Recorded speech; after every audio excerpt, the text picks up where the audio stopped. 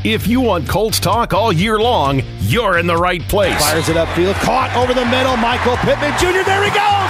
He's at the 40, he's at the 30, slips out of a tackle, 20, 10, 5, touchdown! Michael Pittman Jr. takes it 75 yards to the house. Big run, angling left, 40, he's at the 30, down the near sideline, 20, 15, 10, 5, touchdown! Jonathan Taylor, a 49-yard gallop to pay dirt. In the Indiana Union Construction Industry radio studio, let's get the podcast started. Welcome into the official Colts Podcast. My name's Jeffrey Gorman. JJ Stankovitz is here, and I'm going to stick with you for a second. What kind of socks, what's your sock game today? Because I was looking down. Yeah, what do you... It's their Kicking the Stigma. How about that? Boy, company man right You there. really need I love to kick, that. though, when you... Yeah, you need to with kick your socks. when you come out I there. don't know. I did a workout class on Monday, and my hamstrings are on fire, so I actually don't think I could kick. What time of the day was that workout class? 6 a.m. How about that? 6 a.m.? He said that the other day. I was like, good for you. He had his own little period there. Rise and Thrive? What is it? Yeah. Rise and Thrive is the name of the class. It's good. See, the only time I can go where my kids aren't awake. Any triathlons possibly in your future? No, just not enough time to dedicate. Yeah, that's why. Okay. Let's go with that. Understood. Yeah. Well, speaking of triathlons, I honestly do think if I gave you 2.5, 3 weeks that you could be ready for one. How's the mile? How are we doing on the mile a day? Good. Mile, so day 1,614 was yesterday. 1,614 consecutive days of running at least 1 mile. Yeah. That's that woman right there. So the running is good. Biking, I think I'd be okay. Swimming is where I would really struggle. Not a strong swimmer. I haven't done it a lot. I did it as a kid. Like, I was not super competitive swimmer, but it's just not something you routinely do, like, as an adult. I don't think, unless you're very intentional about it, right? Awful swimmer. Could you survive? I could. Yeah. I'm really bad at, like, I'm almost like a ping pong ball where I'm bouncing between the buoys. You know, like, I'm not a good straight line. Right. You know what I mean? I kind of veer off. Is that one of no, those? I mean, I can get it down. I'm not straightforward. I'm going to kind of, Okay, well, this for another, and this time of year where we are talking about stuff off of the football field, but I just need to say this again, like, the Titanic question that we had, not question, but conversation that we had, it still ticks me off, James Cameron. I talk about that because of the amount of room that was on that frickin' door when Rose is out there, and then to watch Leo DiCaprio's Jack just go fade into the water. Horse crap. I'm just calling it out. It's horse crap. I don't care. Stick one hand up on the side of the thing, you'll float, bro. I mean, don't let go. I'm sorry to get on this tangent. Okay, but wouldn't he have died of hypothermia then? Why was she fine then? Was she? Yeah. She was floating on the door. Well. Bro, could you have just stacked on top of one another like a sandwich? Thank you. I mean, it was not a queen-size bed, but at least it was a single. I mean, it's a freaking door we're talking about here. Anyway, I'm sorry about that. I know we're here for football and stuff now. Let's relitigate no. Let's relitigate the Titanic. Well, I'm in. I do. I want to write a letter, actually. I don't know if anyone will get it right now. Tersely worded email. Hey, it's a fun fact-filled show, okay, because we are going to get to football, but something that I just found out, and JJ, this woman and her husband, our lovely friend Lara Overton, owns a 1974 Austrian-made military vehicle. Am I saying that correct? What's the name of it? It's a Pinzgauer. It's a Pinzgauer that it absolutely looks like you are invading a country. Yes, it does. Okay, no, it's street legal, and it's a military vehicle. So the video that Lara just showed us, which we should insert on the podcast, that thing, it looks like you're gunning it, and it's maybe going 15. But still, would you? How are you going to invade a country with what are you talking about? It'll go straight through a forest. Did you see the vehicle? It's like armored and six wheels. So this has been a passion project of my husband's for years, that he has wanted to get this vehicle. And the back of it is bench seating, and you can fold them down and you can camp in it. So so we're not planning to raid territory. It's more just so so you could camp in it and do all those different things. Yeah, but you show up to a campsite and all the spots are taken. But you show up in that thing, you're getting a spot. Oh, yeah. People are moving their trailers out of there. Right. But it's great. Like, all of our friends, like, who have kids, like, we'll drive it to their house, and kids, like, play in it. They love climbing around in it. They think it's so cool, right? So it's just Hey, any room for your 200-pound dog? Of course. Is there? Of course. I just think he'd be a little unsteady there in the back, but A little bit. But yeah, there's plenty of room. The more you know. Anyway, at Lara Overton, at JJ Stankovic. This is not what you came I'm here at for. Hey Gordon. The reason I'm getting this out there on Twitter X, and I'm going to do this a couple times, is we need you. We want you. We want to hear what you have to say. Write us to any sort of story. Don't dog cuss me. That happens a lot. I get a lot of dog cussing going on this stuff. You don't have to. If you want to, go ahead. But questions for JJ, questions for me, questions for Lara. Again, at Lara Overton, at JJ Stankovic. I'm at Hey Gorman, because next week we're going to go through the list. Yeah. People want to know, fans want to know. We're going to try and answer all the questions. So that is what's coming up. Week. The mailbag. Or a female bag. Yes, or a female bag. Lara made that joke yesterday, and I laughed out loud. I don't, and I had to think about it because I was like, wait a minute. I wasn't being a sexist. I was just like, the words didn't sound right to me. Female bag. Like, I was like, but yeah, we're going to have the mailbag. I've gotten JJ on some good ones this week. I've just been firing all cylinders. Well, yeah, but before we started recording, you literally had me cry. Oh, my God. Here. Which may have involved Easter celebration. Easter celebration. At a local establishment that the Paraguay wasn't driven to. What's it called? The Paraguay. Whatever it's called. The death vehicle that your husband owns. It literally is. It's in a Rob Zombie film is what it is, that vehicle. Anyway, Twin Peaks. Anyways, mailbag episode next week. Drop a comment on YouTube, too, on the YouTube comments. Yes, absolutely. Drop a comment, drop a question.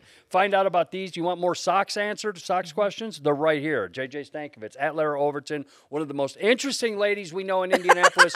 And by the way, who's going to talk about a crosstown rival at the end of this podcast. So be ready for that a little bit. We need to give some love to the Gold and Black.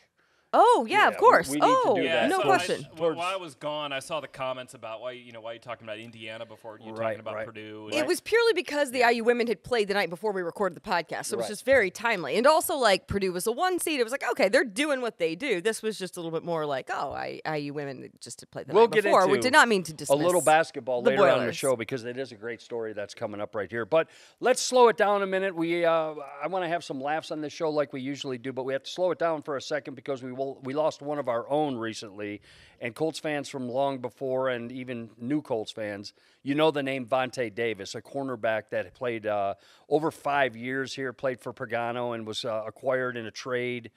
Came over for the Daltons. Grigson sent a second-round pick to him, and he really was that shutdown type of a corner guy. His brother is Vernon Davis, a great tight end for a lot of years in San Francisco, comes from a football family, died unexpectedly, and what I wanted to just get off my chest really quick is the fun, the joy, the smile that he had in the locker room when we were doing media sessions with him. He was always a fun interview because you never really knew what he was going to say, and I mean that in a good way because he wasn't the most friendliest around press, meaning I don't want to talk every day to press, but when I do, Lara, I just want to go over with you some of the memories you had of Vontae Davis. So, so many people, you were seeing the tweets about what a great player he was, and certainly, but from my perspective, I was covering the team, working for the local affiliate at the time, and had a number of opportunities to be around Vontae and interview Vontae. And he was just such a ray of light all the time, always smiling, always so positive, always brought such immense gratitude into each and every day to be in the position of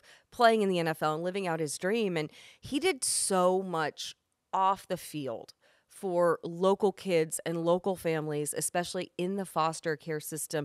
He had an annual shopping event when he would take kids out over the holidays to do this. And there's a piece that's out on Colts social media right now in where he brought a foster child into the complex, and they had a day together that he spent with him and gave him a custom jersey and really took time to share his story. And I think that's one of the really impactful things about Vontae's legacy is that when he would do these events, he didn't just show up. He would talk to the kids about his background and the situation, the circumstance that he came from, where he and his siblings were going to go into foster care, but then were taken in by their grandmother. They came from a family that dealt with addiction issues and all of that. So their grandmother took them in, all 6 kids, and raised them single-handedly. And just so he took every opportunity he could to share his story and use his platform to try to inspire all of the, the next generation and just give them someone who they could look up to and see a bit of themselves in him and find the success and just be inspired by all of that he was able to do. And he just didn't take anything, for granted. And I always did have, such a great time in those conversations with him. But, you know, truthfully, just as great of a player as he was, an even greater human. And you can see that when you look back through all of the events that he did and all of those kids who he took and was very intentional in the time that he spent making sure to impact the youth of Central Indiana. In the community. And JJ, I know that you've been a football fan for a long time, but one of the biggest things that I think people will remember, and I take off my hat and tip of the hat to Vontae Davis for this. He's playing up in Buffalo, goes into halftime, and some say, oh, you quit on your teammates and you did this. He left at halftime because his body and his mind spoke to him, and it said, I'm not here. Yeah. I'm not giving 100% to this thing to get through, even in the second half of this, and literally walked off the field, gave a salute to the game, and that was it. Yeah. ESPN had a really good feature story on him a couple years back where they got into that, and you read it and you really actually respect why he did it. And, you know, it wasn't just that, hey, he quit on his team and all that. It was that he realized, I can't do this anymore. And, you know, it's like he calls his wife and he says, I'm coming home. And it's, you know, it's such a sad thing, you know, to learn about that yesterday. And, gone way too soon, you know, man. 35. I mean, I'm 35. That's just, it's really heartbreaking. You know, and you know, hopefully he's a guy people are going and people will remember Vontae Davis for a long time. Yeah, absolutely. You know? And obviously Jim Irsay had some things to say about him. The Colts organization put out a statement for him, how he was acquired. We know that from the Hard Knocks film that was saying, hey, we're sending you to the Colts. And, you know, he didn't know cameras were on him. And he said, well, I got to call my grandma on this one. You know, it was such a sweet-hearted, sweet, tender moment, that is. And then to watch this man play football the way that he did, you know, shut down corner, Pro Bowler, all that stuff like this. But, again, gone way too soon. So I want to, you know, on behalf of Lara and JJ and the Colts, obviously extend even more thoughts and prayers, and hopefully that this hard time that the family can get through this thing and make some sense of it in the upcoming week. So onward we go. We got a bit to talk about that. I'm happy for you on this thing because I know background of the story about the 1984 season of the Colts taking off from Baltimore and moving into this place in Indianapolis. But the months and the weeks that were prior to this with Mr. Irsay, that's not Jim Irsay, that's his dad, Robert Irsay, is where's this team going to go? They needed a new stadium in Baltimore, and they weren't getting the funding behind it, so he's talking to Arizona, and then Indianapolis comes out of the blue. But, JJ, you're going to do a story. It's going to be released when, early summer, midsummer? Midsummer. And talk about that move and the stories behind it. And I want you to touch on this because one of our longtime, and I mean longtime, equipment managers, John Scott, who's now works for Mr. Irsay in his artifacts, if you will, the great collection that Jim has. John kind of oversees that and is a historian for this football team. You had a chance to catch up with him, and some of those stories are unbelievable. So for the project it's like a narrative podcast series. Like if you listen to what Zach Kiefer did with the Andrew Luck podcast, similar in that vein, right, where you're kind of telling a story over a number of episodes. So I've been diving into this, doing a ton of interviews for it, a bunch of research, with a lot of help from Casey Valier, Amber Darrow, Matt Taylor here. And it's the stories that I'm getting out of it are just fascinating. Like how close the Colts came to moving to Phoenix in 1984. Like it was pretty close, like really close. You know, and just the story of like the Colts moving from Baltimore is, I think it's a different story than when other teams have moved. When you think of, you know, franchises moving, it's because fan support had declined so much and no one really cared about them anymore. And in Baltimore, fan support did decline, but like the people who are Colts fans in Baltimore still, like, they really held on to it. And the story of loss, the story of gain for Baltimore and Indianapolis, I think is really fascinating to tell. And then the story of how it all happened. Like, I think everyone knows the story, right, of the Mayflower truck showing up and moving the team overnight. But I didn't know the story of how that really happened and why it happened and why Indianapolis became a city that could be an NFL city. So it's a four-part series that'll come out kind of before after the 4th of July right here on the Colts Audio Network. Well, you're in the heart of this thing right now. I know you're right in the middle of it. So what we're teeing up here is just a little tease, a little taste. A little bit of a tease. I mean, fun stories that you're going to find out about getting out of the complex for some people named Ursay at the time and stuff. I'm not going to do any spoiling on this, but Rick Venturi has a role in this. The great Rick Venturi. Yes, absolutely. But it's fascinating what happened many, many years ago to watch that this franchise now has its foundation and its roots here in Indianapolis, but coming over from Baltimore. And there's a long, extended story that you're going to hear in July from this guy. But as JJ was just saying, here's a little sneak peek behind the curtain. This is from the Colts move from Baltimore to Indianapolis. Here he is with John Scott.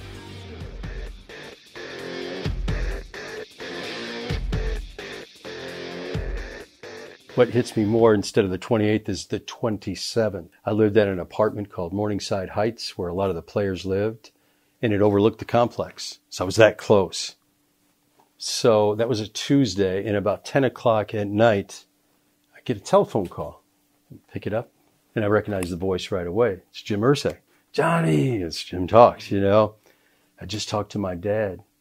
We're moving. It's 27th at night. I go, oh my gosh. I said, when? He said, tomorrow. I'm like, oh my gosh. Then I said, Phoenix? Fingers crossed. And there's a long pause. He goes, no, Indy. And then he told me, hey, you got to keep this quiet. You can't tell any of the staff working with the Colts. You can't tell your friends.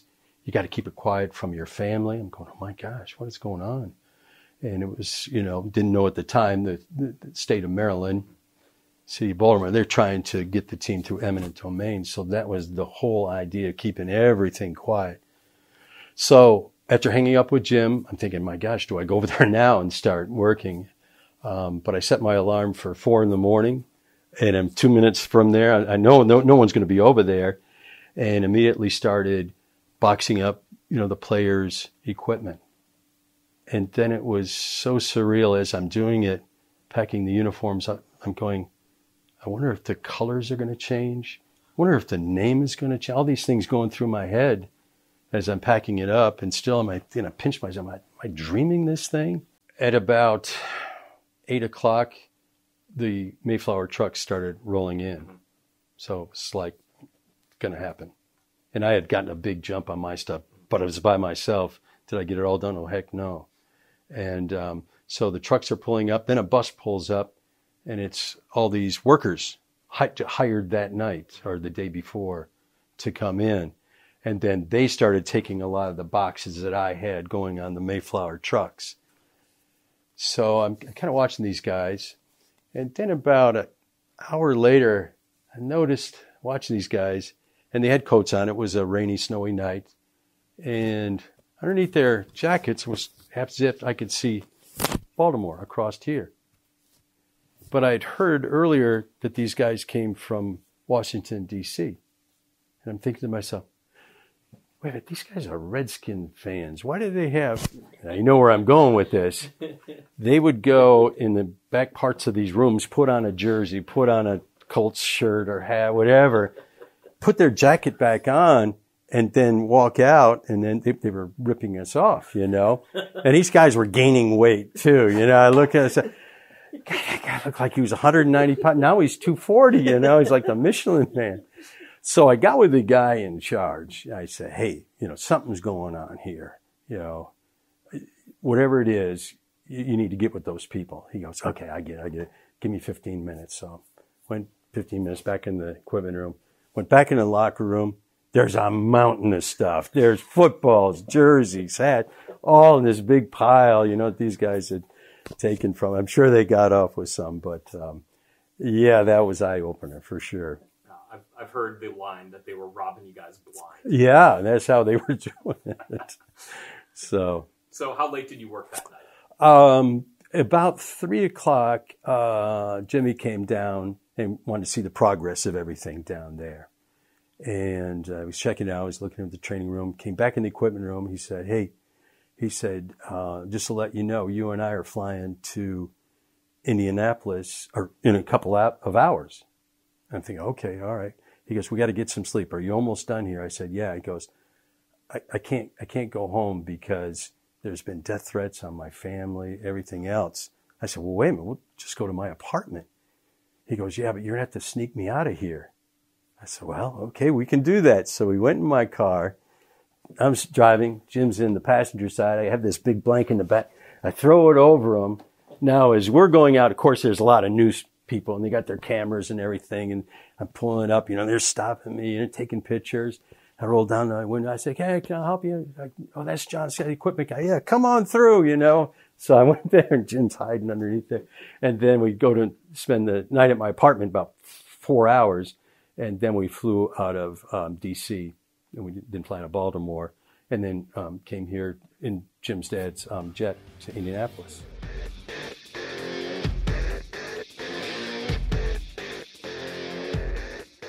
That is fascinating. The story is fascinating. I just want to sprinkle a little something on top of that story is the Colts went to Baltimore, and I'm going to say we'll have to look it up, 2004, 2005, for the first time that the Indianapolis Colts went in to play the Baltimore Ravens. And I just remember Mr. Irsay, the words of Mr. Irsay ringing in my head is, we got to have security everywhere.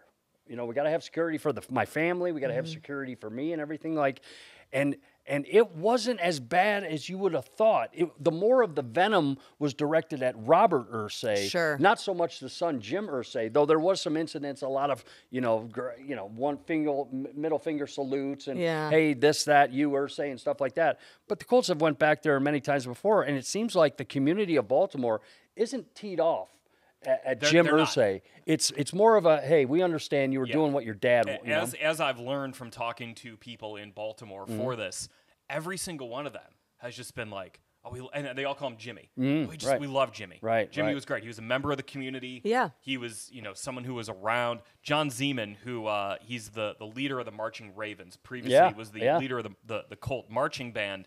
He was featured in the Band That Wouldn't Die, the ESPN the 30 for 30, yeah. But so I remember I was just talking to him yesterday, and he told me the story of that first time that the Colts are back in Baltimore. He's down on the field, and he hears someone yell at him, hey, why didn't you say hi to me? And he turns around, and it's Jimmy Irsay. So you go, and, John Zeman goes up to Irsay and says, we had a dinner date on March 29th, 1984, and you didn't show up. Wow. And Jim Irsay goes, I was out of town. Then they had a nice little chat about their families and stuff. Right. He sent That's autographed great. pictures and everything. Like the people of Baltimore love their community, and if you were a member of that community, like Mr. Irsay was, they'll love you back. Absolutely. And it's been a really neat thing to kind of learn about Baltimore, learn the history of Baltimore, learn the history of Indianapolis. Yeah. Something that was put to me in this project was think about like Indianapolis and Louisville. And Lara, you obviously know Louisville very well. How both of them were sort of similar cities in the 1960s. They had a big college basketball program, Kentucky, Indiana. They had one big event every year, the Derby, the 500. And population-wise, they're about the same. ABA? They both had an ABA team. The Kentucky Colonels, the Colonels. And Indianapolis invested in their sports infrastructure, and Louisville didn't. And look at where they are now. Indianapolis is a big city, and Louisville's kind of, it's a nice town. Got some good stuff to do, but they don't have an NFL team. Wow. Sure. Funny how that landscape changed like that. That is true. Very, very true. And, there are still a lot of similarities, but the big thing that separates them is the professional sports, and there have been a lot of campaigns to try to draw something, to Louisville if they could, expand greater, whatever it might be. And that's just never been able to happen. There hasn't been the support for it because I think that so many people have already established those professional affiliations with teams in Indy, or, for a while it was St. Louis, or it's Nashville, or it's Cincinnati. You have too many other professional sports areas in that circumference that people are already drawn and kind of committed to. It's By the difficult. way, this whole, I'm so excited about this because the stuff I'm learning is just fascinating. The Pacers are a huge part of this story. That they were very unstable in the 70s when they made the move from the ABA to the NBA. And there was pretty significant talk about Pacers might leave Indianapolis. Wow. And if the Slick Pacers, Leonard, Slick and Nancy had a whole telethon. the telethon hosted by the late great Chet Kopic, by the way. Oh, of course it was. If anyone knows Chet Yeah. Kopic, rest his soul, he was a character. Yeah.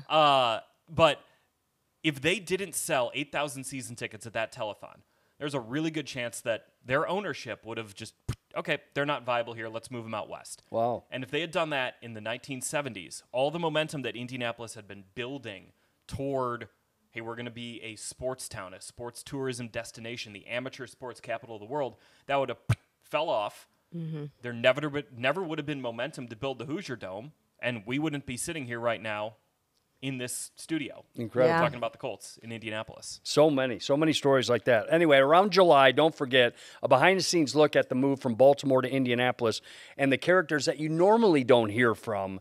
That's what I like about this. You're digging deep on this stuff. So it's going to be an incredible 4-part series coming up in July. I know that's down the road, but look at it. Well, one thing, the people you normally don't hear from, I remember my first season with the Colts, 2019, we did this kind of behind-the-scenes type of deal with the equipment staff.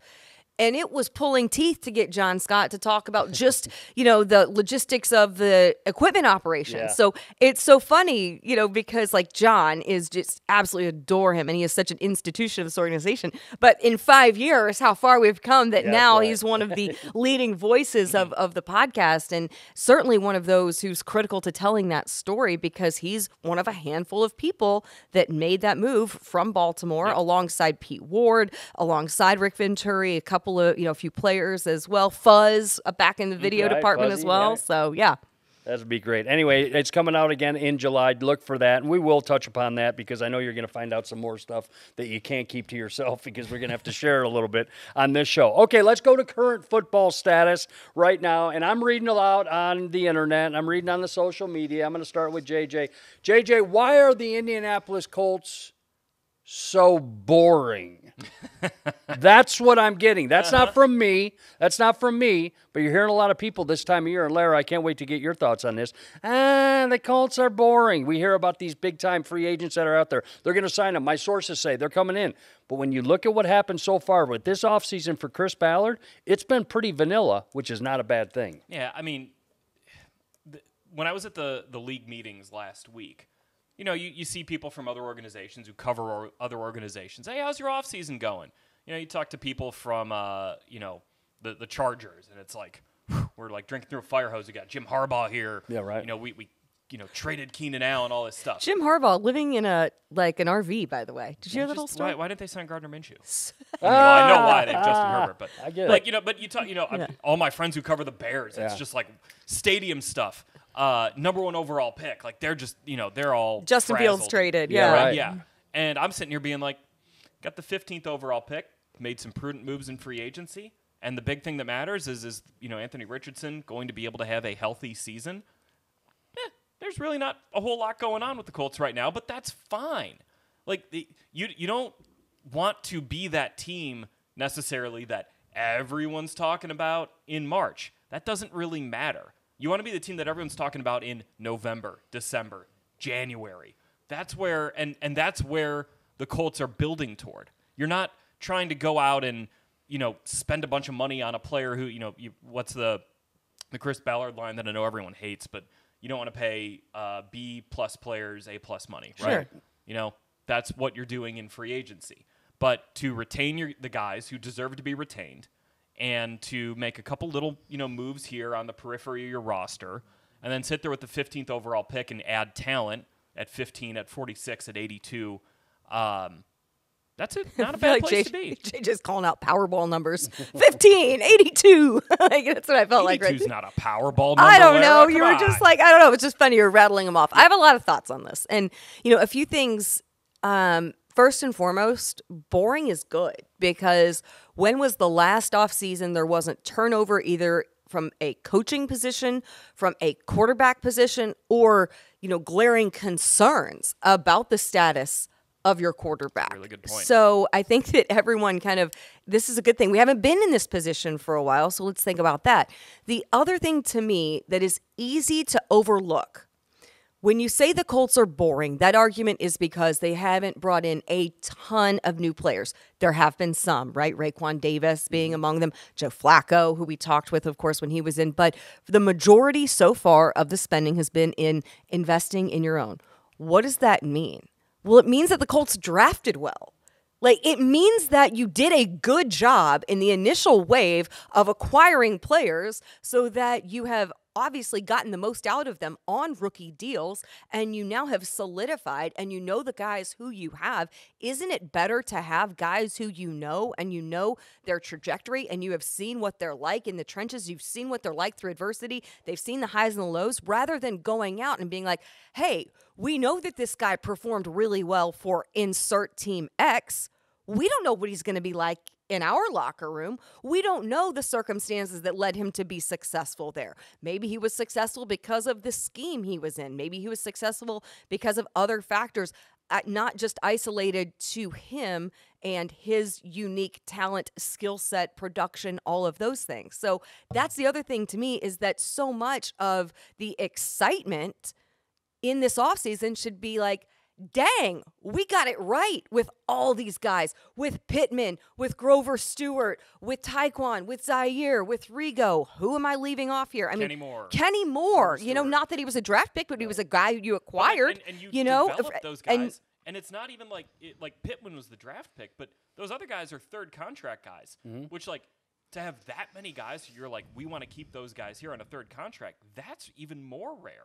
And also, I just think, too, Shane Steichen has earned a bit of continuity to this point. Allow him to now go into a second season where he knows 90% of the roster is the same. You know, I don't know the exact factor on it, but let's just kind of call it that. From what, rather than last year when it was build a new staff, draft a quarterback, let's throw a dart at the dartboard, see if we get who we want. Now you have, all right, another year with this entire coaching staff for the most part, couple of new additions here and there, of course, within obviously the defensive side, Alex Tandy on the offensive side, but you know who your quarterback is, you know who your weapons are going to be offensively, you know your entire offensive line, you've got the running back situation. Okay, I want to hit on that because this is something that I've been kind of like holding in a little bit that I want to get off my chest. If the Colts signed Jonathan Taylor to that extension that they signed him to in October on March 11th, we wouldn't be like, Colts are boring. It'd be like, oh my gosh, look what they did. Right. But it's essentially the same. It's the same. It counts the same. Counts the same. It's an extension that kicks in 2024. Right. So just because the Colts signed it in 2023 doesn't mean that, like, you can just forget about it. They paid Jonathan Taylor a lot of money on that extension. That's a good thing. But you can't forget about it when you're looking at the Colts offseason and how they're spending their money and the kind of player, what they're doing and what the plan is and the players they're bringing in and keeping. Jonathan Taylor's a big part of this. And if you just are like, oh, that was last year, that's not it. Yeah, you almost need an asterisk by it to be like, plus like, Jonathan Taylor, by the way, that money counts for this year. Yeah. Absolutely. Listen, 28, I mean, if you're a fantasy player, play him this year. It's going to be all. But let's be real for a minute. Let's be real, not that you're not. This football team, what is it, a half? What is it, a quarter away from being a playoff team with a journeyman quarterback? I'm talking about a guy that they got off the street, and I'm no disrespect to Gardner, but I'm saying people know around the league, this is a backup. This is what this Shane Steichen did. They were a quarter of a way from making the playoffs with this team, which transitions just to what you said. How many wins now does that more from Gardner to a healthy Anthony Richardson? And that's the whole thing. Keep him healthy. He's going to do what he does. Everybody on the other side of this wall has belief in him. But if that guy can stay healthy for 17 weeks, sky is the limit. So here's where... And that's what I'm right, sorry to get pissed. But that's it. That's like it. Jeffrey. Those guys that we're talking about, Grover Stewart, find better. Pittman, what do you want? Keenan Allen? Find better. He knows this quarterback. He knows this city. He knows that locker room. Find better. So when it comes to being boring, it's not even close to being boring. Let's have this conversation again in October or November, for gosh sakes. Here's where I've seen this question of well, how did the Colts get better this offseason? Here's how the Colts got better. Or if we get to, let me rephrase that. When we get to the end of January and we ask ourselves, how did the Colts get better in the 2024 offseason? The answer is probably going to be Anthony Richardson at a full season. Yeah. There's nothing you can do in free agency. Not probably. Nothing you can do in free agency that's going to keep Anthony Richardson healthy throughout the season, right? Like, for all the fans who thought we were trading for L'Jarius Sneed, how's that going to keep him healthy? That might make that might make the defense a little bit better, but then you're committing a bunch of resources to that. A lot of money. And now what? Now we can't have money to re-sign Kenny Moore, to Stewart. So just remember, and this is why it's kind of boring right now, because the thing that matters the most we're not going to have an answer for what, 8 months about Anthony? So let's training camp, probably. Right, but I mean, I'm saying, like, can he stay healthy for a full season? Oh, I see what you're saying, yeah. Right, like, his health is one thing right now, obviously, getting him back, throwing, being ready to, but can he stay healthy for a full season? Because if he does, there is a lot of confidence within this organization that he is going to make everyone else around him better.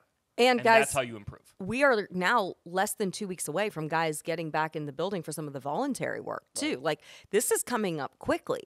We don't. And this too, it's worth stating, like there are very limited opportunities that you have, in terms of what you're able to watch or see guys do. It's a lot of conditioning stuff, a lot of running and lifting and those types of things. But we are getting very, very close to that point where you will see true, OTAs and mini camp, and you're going to start to see exactly what this is going to shape up to look like come late July, early August. And the leader of that locker room, I'm sorry, usually the quarterback, and I know he's a young man, but he's going to be there for those. He may not be slinging it as much as he normally would coming off the rehab, but it's a big off season for Anthony Richardson. You never know. Like, we don't know where he's at when you get to OTAs. But you said it best. We're not going to know for 7-8 months, like in week 5 or week 6, the first quarter of the season, or however you want to put it, that he's out there and staying healthy. And if that's the case, the sky's the limit. So for all you guys out there, your keyboard general managers, I'll stay boring. I don't mind boring. By the way, I do have a bit of a beef with the term keyboard general manager, keyboard warrior. Who uses a keyboard anymore? You got one right there. I do, but like if you're firing off takes, it's a phone. It's a phone. Yeah, it's gotta be like still a keyboard you have though. a keyboard on your phone? It's still a keyboard. Yeah, but like that's not how I think of a keyboard. I mean, yeah, there's still a keyboard on your phone. That's still a keyboard, yeah. Yeah, but I figure a keyboard's got to have physical keys you can punch in. Then what is this? I think we need to update that term. Double J, do me a favor, take the L on this one, and I'm looking at a keyboard on the thing. So I don't know what to say. You want to leave it to Colin, what do you think? Is there a keyboard on the phone or no? Thank you, Colin. JJ, he's out Colin at Lambeau with producer them. Colin, I love it. That one. So much to talk about, and obviously Big Dave and Buster's guy, by the way. Big Dave and Buster's. We found out that's coming out. I don't know when, but he's a collector of authentic jerseys with authentic autographs from him because he goes in and bellies up to the bar at Dave and Buster's, and then plays a few games too. Let's hear it for Colin. Let's hear it for Colin. All right, listen up. One thing to get us excited for. Colin just clapped for himself. Can you take us out on this? More to come. Obviously, OTAs that Laura touched on and the NFL draft. What did I say? You said Laura. I said Lara. No. Run that back. Anyway, let's zip. And as Lara said, OTAs are coming up. We're going to have a lot of that coverage going on and getting ready for the NFL draft. JJ, I'm starting with you on this one. Give me one play from last year, because there were many. Oh, I forgot we were doing this. One play from last year that's going to get me excited about the 24 season. And the reason I want to put an example out there is Zach Moss, we love you, but he's no longer a Colt. So we're not looking for Zach Moss type of things. So one play in your mind that gets Colts fans excited for what is to come in 2024, the season prior, the 2023 season, what play? So when I was thinking about this, I was thinking back to what Shane Steichen talked about last week at the owners' meetings, where there was just like this one play where Anthony Richardson threw, he noticed no one was covering Josh Downs on a jet motion, and he just threw him the ball. He didn't even go through his progression. I love that you're bringing this up. Open. Yeah. That's not a play that you're going to look at and be like, that gets me excited. That's what I said to you. But Remember? That's a play that gets Shane Steichen excited. Yeah. Where I think we will probably go is like a highlight, right?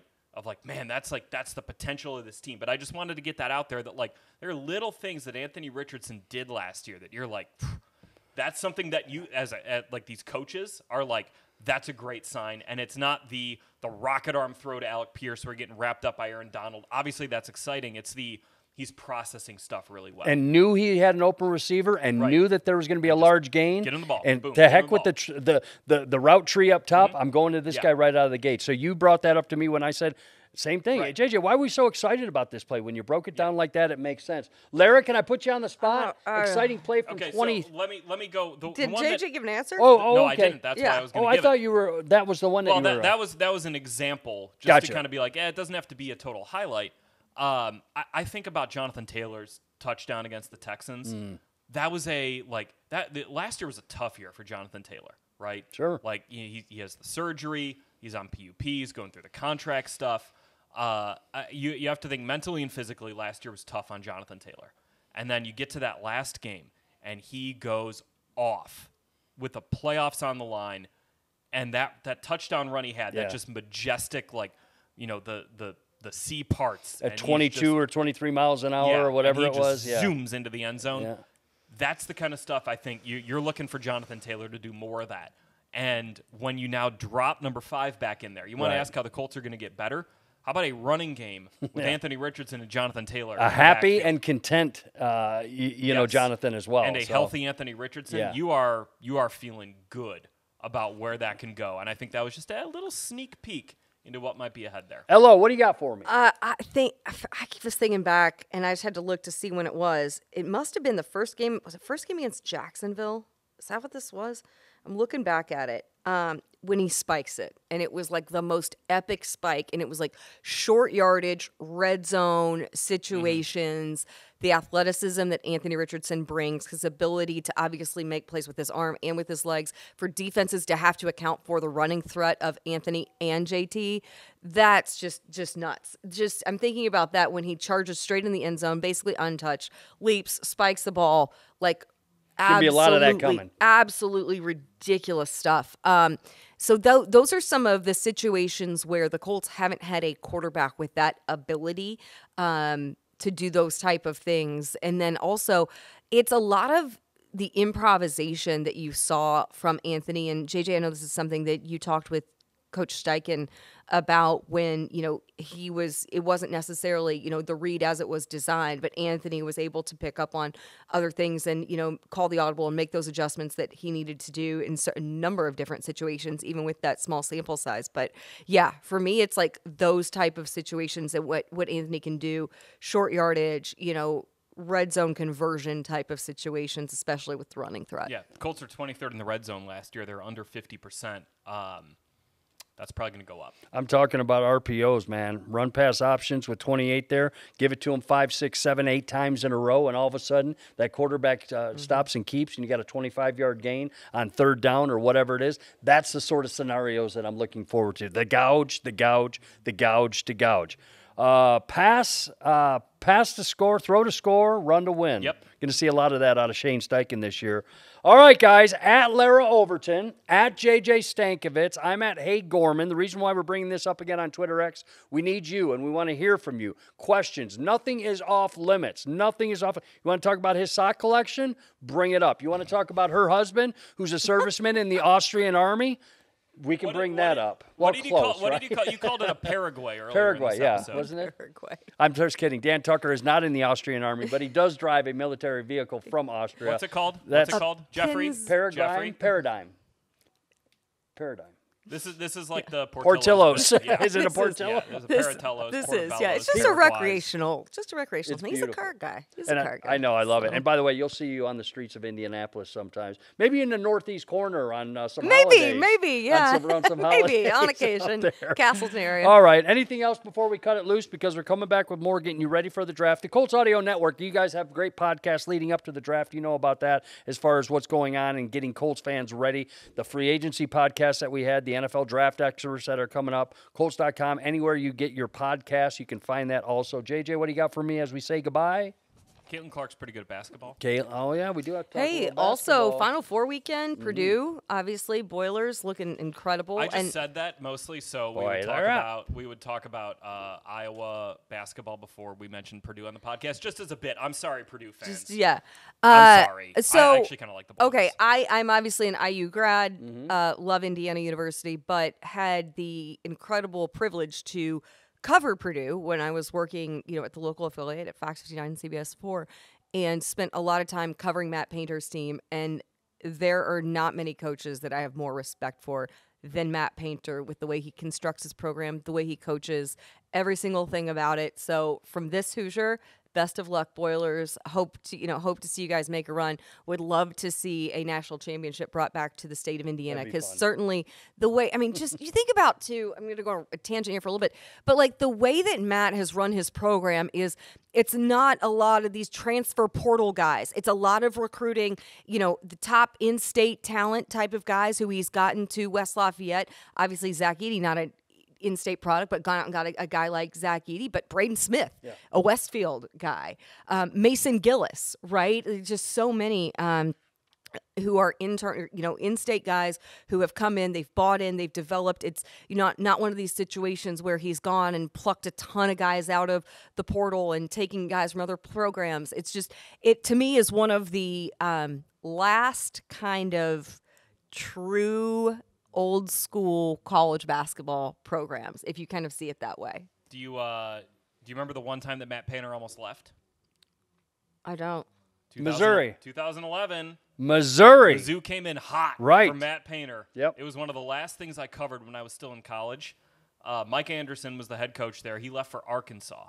And Mizzou was like, we want to take a big swing.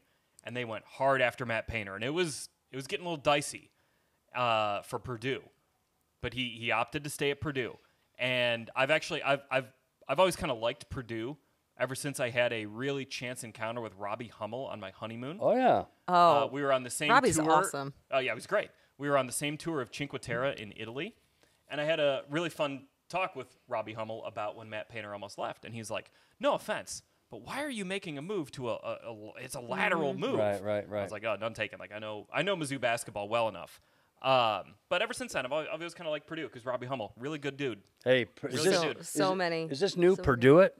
Is that new? Is that can that be mine? I mean, we got 2 games left. Just say boiler up. Boiler up. There you go. Purdue it. Anyway, if you got the best player in college basketball on your team for the last 2 years in Zach Edey, it's kind of fun watching him go. And you said it best. Let's bring a national championship back here to the Heartland in Indianapolis. That's going to do it for the official Colts podcast. Lara, anything on the way out?